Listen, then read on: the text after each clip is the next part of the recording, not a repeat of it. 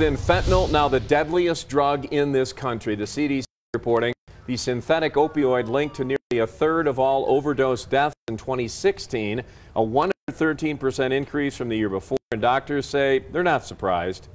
Fentanyl is clearly the #1 concern from a drug perspective to public health and to patient health. It can be sold as heroin or even pressed to look like pills, so people won't even know that they're using it, which just adds to the danger. Heroin, cocaine, methamphetamine, also among the deadliest drugs in that report. Overdose drug deaths hit a record high in 2017, killing more than 70,000 people.